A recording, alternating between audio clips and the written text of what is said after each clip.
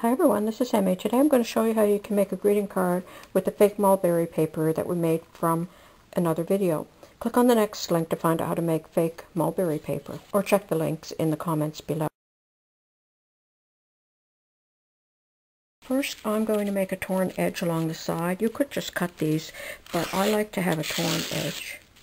Then I'm just also going to tear that side. And paper has a grain. It always tears better on one side than the other. And I'm just going to go ahead and tear this. Now I'm going to place my card down, and I know that I want this to be smaller than my card. So I'm just going to place my card there, and then I'm going to place my ruler, and I'm going to tear along the edge. And I know I also want it to be shorter than my card, so I'm just going to place my card there, and I'm going to tear it along this edge.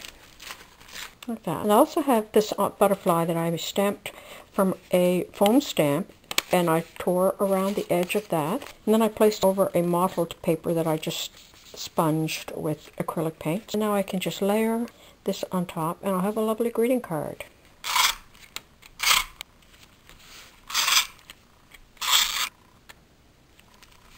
Like that. Don't forget to sign your cards and date them. Click on the next link to find out how to make your own card blanks and envelopes.